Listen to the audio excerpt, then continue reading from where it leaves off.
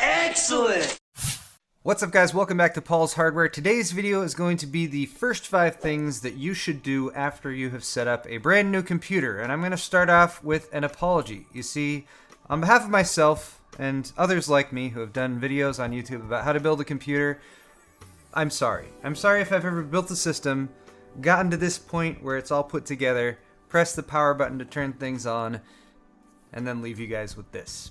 Reboot or select proper boot device, or insert boot media and select the boot device and press a key. We'll do this and we'll build the system and think, hey, everything's good to go, you've built a new computer, but can you really use this computer in this state? No, you can't. You need to like install Windows. There's a few other things I'd like to do before I install Windows. So that's what this video is going to be about. It is a tutorial, so I'm going to be walking you through everything step by step. I'm going to be doing some screen capture and all that kind of good stuff. So you can keep pressing a button and nothing will happen, but let's do something more productive and gather the essential tools that you will need for today's tutorial. Now, apart from the computer that you just built, nice and fresh and new, you will of course need a keyboard and mouse. You'll need a monitor to connect it to, and then you will be needing an internet connection, as represented by this purple Ethernet cable right here. Beyond that, you will also need another computer, because you're going to need something else to connect to the internet with to mainly get Windows 10 set up on a USB drive, but also just in case you need to download some drivers before your new computer has internet connectivity. You will need a USB drive, so this is just a little 8 gig drive. You need 4 gigs minimum, and I recommend a USB 2 or USB 3 if you want things to go at any kind of reasonable speed. Finally, and this is just a fair warning to any of you guys who are actually using this as a tutorial for an upgrading a system or installing Windows on a system that might have data or something on there already. An external drive, something that you can plug into the system while it's working, copy everything onto it. Again, there's nothing to copy off of this one right now since it's brand new, but make sure that if you have any personal information, pictures, My Documents, anything that's irreplaceable that you can't re-download from the web, like basic program installers and stuff, get that onto an external drive, unplug it, set it aside, and that way you'll know that even if something terrible goes wrong, you will still have your data and you can rebuild everything the way it was before. Then the last thing you'll need if we're being thorough is a Windows 10 license. You can get those for fairly cheap via kingwin.net, and I'll post a link to my video about that right here. That place is not 100% on the up and up, according to some people. There's arguments that go on about that, so if you do want to buy a full license, that should work just as well. But the way I'm going to have this set up for you is once you install Windows, you can start using it, and then in the future when you get your Windows key, you just type that in, plug it in, and then it will activate and you'll be good to go. Step 1 of this process though is going to be to test everything, which we kind of did at the beginning or the end of the build video where we powered it on and we saw that fans were spinning. So I've got this fan I installed on the side panel here, that one's spinning, the system's on. I can see that the front fan there is spinning as well, power supply fan is spinning. The only fans that might not be spinning are the ones on the graphics cards. Some newer graphics cards will only spin the fans when the graphics card actually gets warm enough to need that.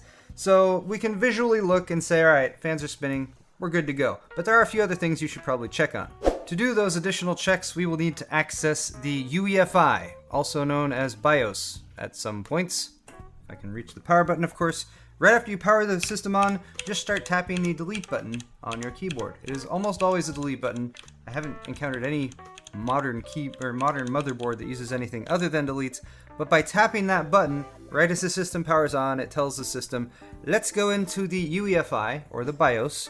Now the BIOS or UEFI is a great thing to get a little bit familiar with. You don't need to know all of the ins and outs of it, but basically understand that this is part of the motherboard. So once we install Windows onto one of the drives over here, these are kind of two separate entities, but we can make some changes here and check some stuff in the UEFI before we've even installed Windows to the drive. And we can also make sure that when we do install Windows, everything is going to go nice and smooth. Now, the first thing I like to do is just basically a reality check. So this is going along with checking everything in the system to make sure it's all up and running. Most BIOSes or new and improved updated BIOS UEFI versions do have mouse support, and they also frequently have an easy mode, which is what we're looking at right now. You can see it says easy mode in the top left. This is the BIOS for the B150M Pro 4V from ASRock, and it gives us a quick look at, for instance, what's installed. So we can see our i5-6500 CPU has been recognized there, as well as its processor speed. We can see DRAM information here, so DIMMs A1, A2, B1, and B2, and we can see that it is recognizing 2 8GB sticks installed there, which is what we installed, so that's good too. Down here for storage configuration, you can see all the plugs that we might connect storage drives to, and since I have unplugged the 2TB drive already, and I'll show you why I did that in just a sec. I can see that all I have connected right now is my SanDisk SSD. That's the only one that's recognized. I can even see fans over here. There's only 3 headers on the board, and I have fans connected to all 3 of them, and all of them are reporting back that the fans are spinning. So that's nice too. Now you might also take a look at your temperatures, which are reported up here. CPU temperatures between 30 and 50 degrees Celsius are usually normal for being reported in the BIOS. It's also got motherboard temperature, voltage, a little bit more advanced stuff if you're willing to get into it. One thing you should pay attention to is going to be boot priority. Now again, right now we only have a single drive connected, so it's only showing a single drive here. But if I plugged in another drive, it would also show here, and we need to choose which one we want to boot to. So you can set that boot priority in the BIOS if you want to, or you can use a shortcut key. It happens to be F11 on this motherboard, also while the system's starting up, and there you can just tell it for one-time use, boot from this USB or boot from this hard drive. This should give you a pretty good at-a-glance idea of what's connected, what's being recognized, which should hopefully be all of the stuff that you installed. However, one other thing that you might want to do, and this is a being thorough type of step, is to check all the other different stuff on the motherboard, all the other different connection points that might not have things connected to them for right now. So for instance, our DRAM is in slots A2 and B2 right now. We could power the system down completely, switch off the power supply, and then move those 2 DIMMs over to A1 and A1 and B1 slots, then power back on and make sure they recognize there as well, just to make sure all the DIMM slots on the motherboard work. There's other things we could test. I recommend USB ports on the front. If you have drives plugged into there, they should show up here in the BIOS as well. And then there's other stuff that you might check as you go on further through the installation process, and definitely make sure you have checked everything by the time you got Windows up and running, which would also include all these ports on the back panel, so the other USB ports back here. I have currently plugged in the monitor via the HDMI plug on the graphics card down here at the bottom. You can check the video outs on the motherboard themselves, even though you're not trying to use them. And then, of course, the audio there, and possibly even the other display outs on the graphics card. Again, that's being completely thorough. I'll admit I don't usually do all that stuff, but it is something that would be good to check right off the bat, just in case you have a faulty port or something like that. It's better to spot it now while you're still within your return policy period than waiting until much later down the line. Speaking of shutting down though, I'm going to hit F10, which is almost always the shortcut for save, changes, and exit. If not, there should be another option there in the BIOS to do it. Not all BIOSes are the same. And now the system's restarting, which I didn't really want it to do. I wanted it to shut off. If you don't have Windows installed yet and you need to shut off, you should be able to just push the power button and it should turn off. If it doesn't, you can hold in the power button until the system shuts down. That's kind of a brute force way of doing it, and I only recommend doing that if it's a last-ditch scenario, or if you're just in pre-operating system stuff. In that case, it won't really matter too much.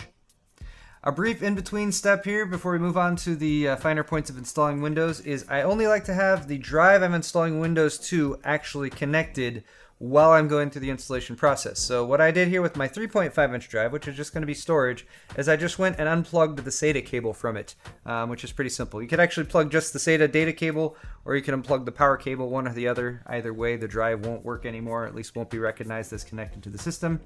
And then, of course, power the system back on again, and press delete again to go back into the BIOS again. And then a couple settings in there we want to make sure we have set properly. So now that I'm back in the UEFI, there's 2 things I would almost always like to do with a new build in the UEFI before I move on to the actual installation of Windows. Now I just hit F6, and that's to go over to advanced mode. And like I was saying, most of these newer motherboards have an easy mode here with a more familiar or friendly graphical interface, but then also an advanced mode, which is going to be more familiar for people who have used older UEFI or BIOS interfaces before. It's got a list of topics across the top that you can sort of switch between. Each one has a bunch of sub-settings down below, so the main, again, will just kind of give you an idea of everything that's connected. You can also add favorites here. All we're going to do with this one is we're going to check the memory, speed, and the settings for the storage. Memory speed is listed here under OC Tweaker. You can go to DRAM configuration, and then there's timings and different clocks that you can set.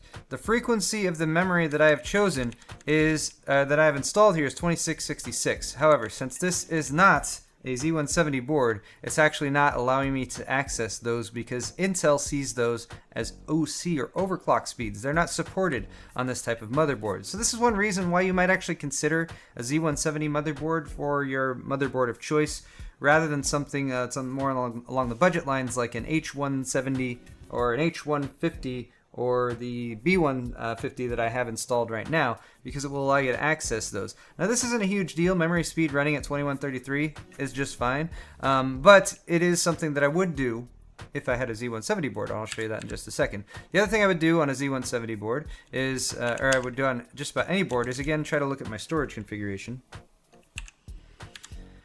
And in storage configuration here, we can see the SATA controllers as well as the mode that they're set to. Now, this being an ASRock board and being a more budget board, it doesn't have the settings that I would typically see here, which would be the choice for the whole controller of AHCI or RAID or older legacy IDE mode. This does have the ability to tell the motherboard what type of device you have connected. So I have gone and chosen a solid state drive here, so that for the purposes of this motherboard, seems it's going to be all we can do to tell it what to do as far as our storage connectivity. So I switched real quick, and now I've plugged the system back here in so we can take a look at that UEFI, which is a little bit more advanced. This is an X99 motherboard, and here you can see, again, the same sort of basic layout, although I have to get further away to use the mouse for this computer. So again, this is the easy mode that we're looking at first. We can see memory listed up here. I don't know what the deal is with the memory speeds. I'm not worrying about that for right now.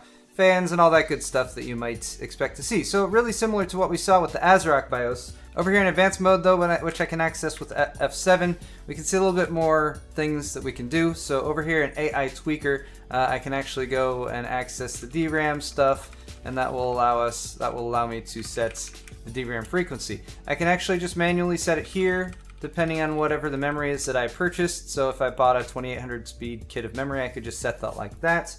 Or we can use the XMP settings, which should be available. I think they're back up here. Yes, XMP right there, which will automatically set the XMP setting for the memory at 2667, which is the kit that I have currently installed.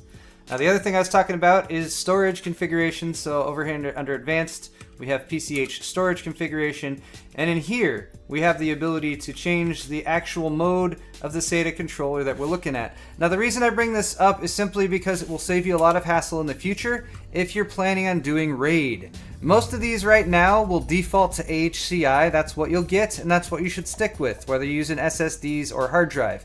IDE is a legacy mode. I don't recommend using that. It's really not necessary for new computers. It's made so you can have backwards compatibility, but you don't need that. You'd much rather have faster connectivity and a little bit more efficiency, so you want AHCI. If you do plan on doing RAID, either now or in the future, switch to RAID mode now. Even if you're just using a single drive, you can still have a single drive with Windows installed on it using RAID mode. What am I doing though? This isn't even the right computer. Let me switch back. There are of course lots of other things you could do in the UEFI or BIOS, but I want to keep this simple, so let's move on to the next stage, which is going to be creating that Windows 10 installer USB. So grab your USB drive, make sure you have another computer set up. I've got this one right over here, and of course you're going to need an internet connection in order to download the ISO. An ISO is basically like a snapshot of a CD or a disk image or something. You download that ISO, which is the data, and then you use the Windows installation app to take that and shove it onto here, and then this becomes the installer, and you can use that to shove Windows 10 onto your SSD.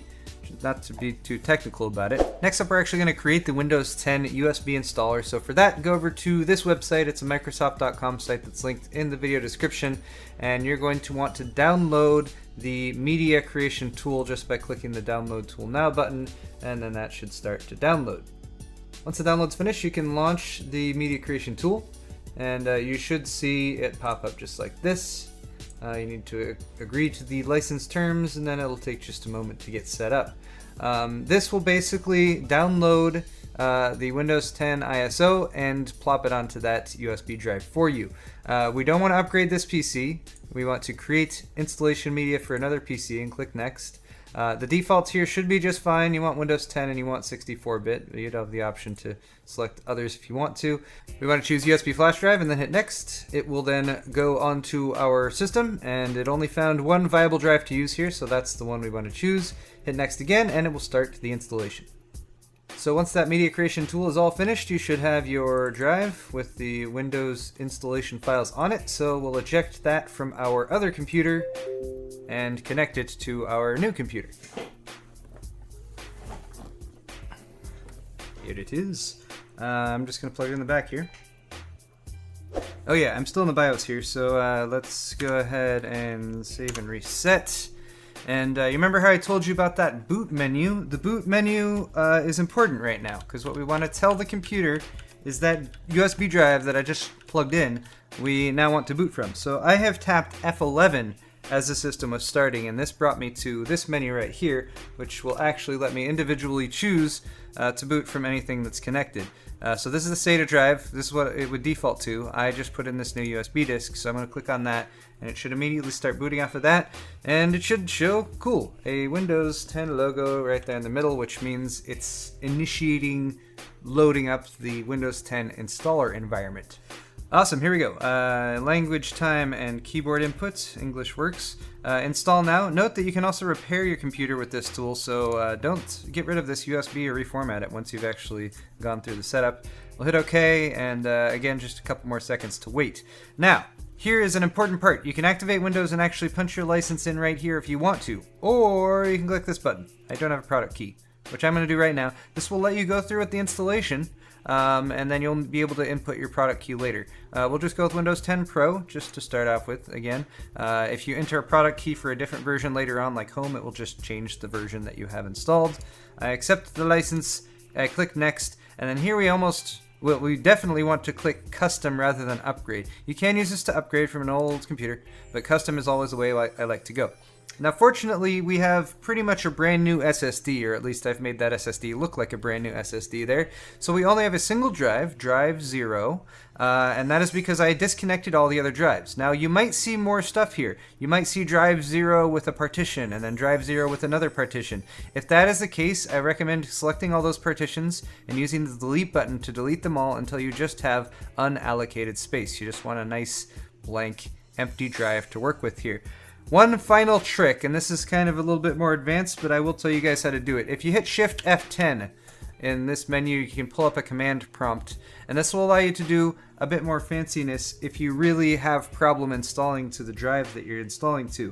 Now I would say only use this in dire scenarios. If you don't see a drive listed here at all, for example, you might need to click Load Driver. And in this case, you might need to download a driver from, say, your motherboard manufacturer's website, and then load it up here by clicking Browse, and then that would allow you to say, you could just put it on the same installation USB that you had Windows 10 on, and then you could select it there, load up a driver, and then that will tell the Windows 10 installer how to talk to the hardware that you're currently working with. We're not going to do that though, but I will show you how to totally clean a drive if it's necessary. So Shift F10 to get here to the command prompt, type disk part, D-I-S-K-P-A-R-T. That will launch this utility. Type list disk, 2 words. And that will tell you the disks that are currently connected. Again, we have that disk 0, which is the SSD, and there's nothing wrong with it right now. It's a 240-ish gig SSD, about 223 gigs formatted. And then we also have disk 1, which is the 8 gig drive that Windows is currently loading off of. Now, if disk 0 was giving us some issues, if we were getting an error like we can't install there or something, all we would do is type select disk 0, and then it will tell you it's the selected disk, and then type clean. And then hopefully it will tell you that it succeeded in cleaning the disk, and then you can type exit. There are more things you can do at disk part, but I don't want to distract you guys too much from that. Anyway, then you would hit refresh, or potentially you might need to restart the system and reload back into this operating system environment, but the drive should then pop up there if it, or it should at least give you the option to install into it, and then just hit next, and then it should automatically go through this next process, and it'll tell you as it goes, copying files, getting files ready, installing, and blah blah blah. Let's come back when this has gone through the motions. So one of the really nice things about installing Windows 10 off of a USB drive, as opposed to the older installation method of installing from a optical disk, is it's a lot faster. This whole process has only taken somewhere in the 10 to 15 minute range. And you'll note that since I used the F11 to boot off of that USB drive, I didn't change the boot order that the motherboard has set up. So After it did the initial installation off of the USB drive, it restarted the system, and then it went back automatically and started booting off of the SSD. If you've gone into the motherboard boot order and you've told it to install off the USB drive, it can go through that initial setup process, reboot, and then boot off of the USB drive again and go back into that installation environment. If it does that, just shut the computer down, unplug that disk, and then boot it again, and it should go and start loading off of the stuff that's on the SSD or whatever drive you installed to. Now this is the Get Going Fast page, and we always want to customize here. This is where you can turn off the features that has Windows 10 track you. So I literally turn every single one of these switches off. There are 2 pages of them. I don't want it to do any of these things. I don't want it to automatically connect to hotspots. The one thing I sometimes leave on is using smart screen online services to help protect against malicious content and downloads and sites loaded by Windows browsers and store apps. That one I think is okay to leave on. Anyway, everything else turn off, hit next, and in just a moment we'll be able to set up, well right now we will be able to set up whether we're going to be using this computer by itself or as part of a Microsoft account. I usually use it by itself. I'm calling this computer 11 because it's in a Core 1100. And then you would always want to enter a password. I'm not going to do that for right now just for the sake of simplicity, but use a password. It's a really good way to keep your computer much more secure. I'm going to pass on using Cortana for now as well. And I think Windows 10 is like almost installed now. It's the exciting part. You never know when it's going to finish. Oh good, let's start. Well, I don't think I've been doing a very good job of calling out the numbers for my 5 things here, but that is the end of thing 4, which is installing Windows 10. Windows 10 is now installed. Let's move on to the 5th thing, which is just going to be some of the basic setup procedures that you would want to go through in order to make sure Windows 10 is working properly. Now, you might notice I haven't actually connected the internet to this computer at this point because I was waiting for the moment of truth to find that out. Now, here's another fun thing. Windows 10, the installer, the information that is on this little USB drive, only has a certain amount of info when it comes to different hardware that it might encounter. Hardware that it encounters that it doesn't understand how to use, it needs a driver for. So what we're going to be doing is installing drivers to make sure the different individual elements, the graphics card and the chipset and different parts of the motherboard will play nicely with Windows 10.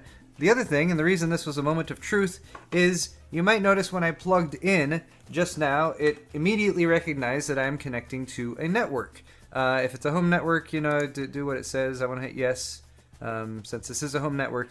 Now, if you plugged in the internet and it didn't work, it would mean that the Windows 10 operating system does not have an up-to-date driver for your network specifically, and that's an important one to get connected because that means you have internet connection. If you have just a network connected, then you can connect to the internet to download everything else you need as far as drivers go.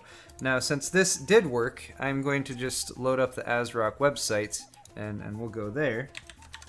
So I'm just going to jump over to the ASRock website. This is the specific page for the motherboard, the B150M Pro 4V, and depending on the manufacturer, your layout might be different here. I don't know why it took me to the memory support list, but let's go to the download page. And then you can see the different drivers and utilities. Here you would select your operating system. We just installed Windows 10 64-bit, so we'll go with that. And then you would download the individual drivers that you might want. Now, the ones that I'm going to download right now include the audio driver, the INF driver, INF, which is the one that's for the chipset, the Intel Management Engine driver. I'll also be downloading the LAN driver, even though the LAN's working. Might as well get the up-to-date one. I'm not going to do the app charger. That is ASRock software. That's optional. This is a SATA floppy image. This is what we would have needed before we installed Windows 10 when I did that load driver option, if it wasn't recognizing the controller for the hard drives that we had connected. Again, we don't need that for now. I will get the Intel Rapid Storage Technology driver, and then the VGA driver is if you're using the Intel built-in graphics. Since we're using NVIDIA, we will go to the NVIDIA website to download those. And from the NVIDIA GeForce driver website, we can select the manual driver search. Since we know what GPU we just installed, it's a 1060, and we're on Windows 10 60. Where'd it go? Windows 10 64-bit, and we'll hit Start Search, and we will download the latest game-ready driver.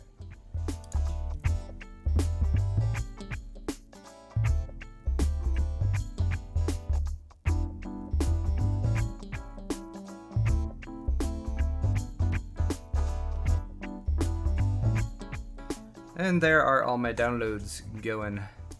And Windows 10 will automatically download downloads to the downloads folder. And there they all are right there. Now that all of our drivers have finished downloading here, we'll go ahead and install them one at a time. I like to make a folder on the desktop, call it drivers, keep things a little bit organized. And I usually start with the chipsets, and then after that the order doesn't really make too much of a difference, I don't think. But I will unpack one, load it up, hit setup chipset, and start to realize all the little tweaky things I need to do with Windows 10 to make it actually behave and do what I want. Anyway, we'll just hit next and accept and install, and it will start installing things there, no big deal. In the meantime, oh god, come back screen. It's just thinking about things. This is what happens while you install drivers, by the way. It's usually not a big deal. Oh good, changed the layout there.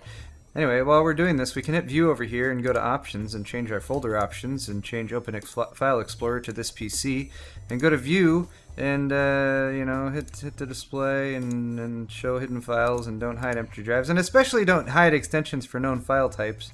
That's stupid. And then we hit OK, and that makes things slightly better. Oh, now we can tell that this is an executable. For more fun tips like this, check out my first 5 things I do with a new Windows installation. It's still mostly relevant, even though it's a Windows 8 installation I was talking about there. Alright, one other thing to point out when you're installing drivers. If it tells you to restart, restart.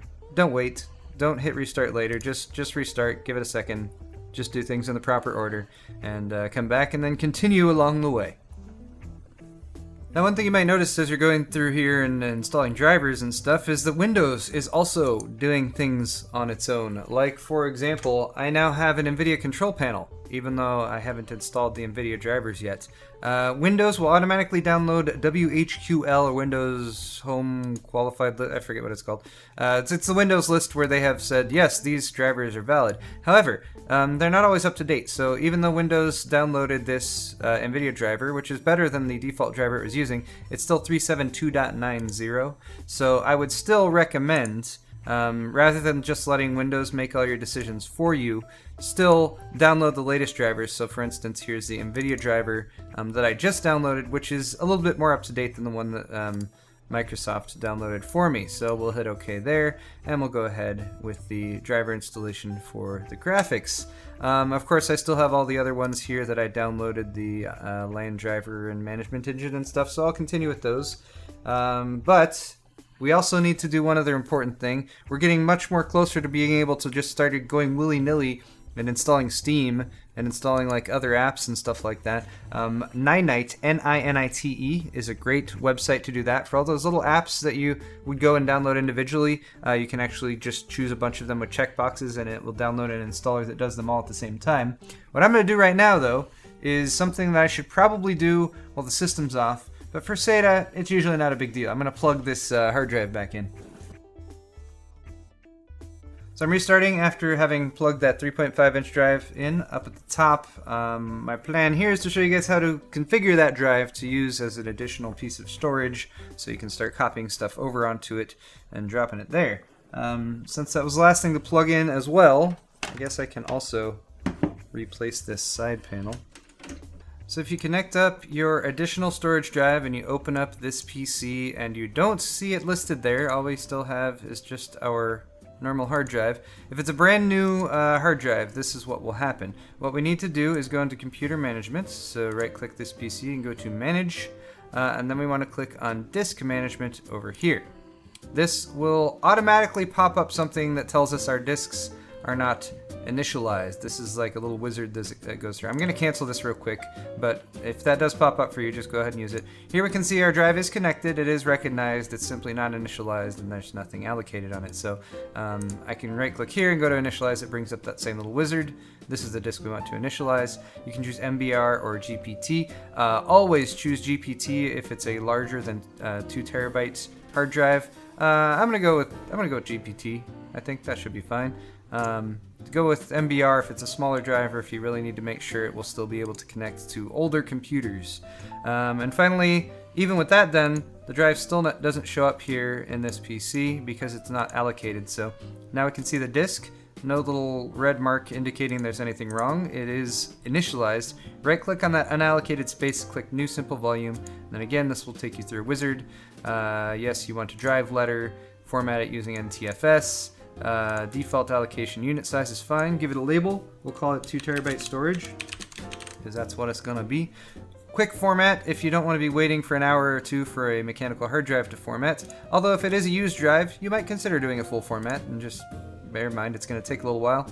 Hit OK, it'll take just a second or two to format the drive, and then it should pop up just as a new drive would, or like a USB drive or something like that if you popped it in.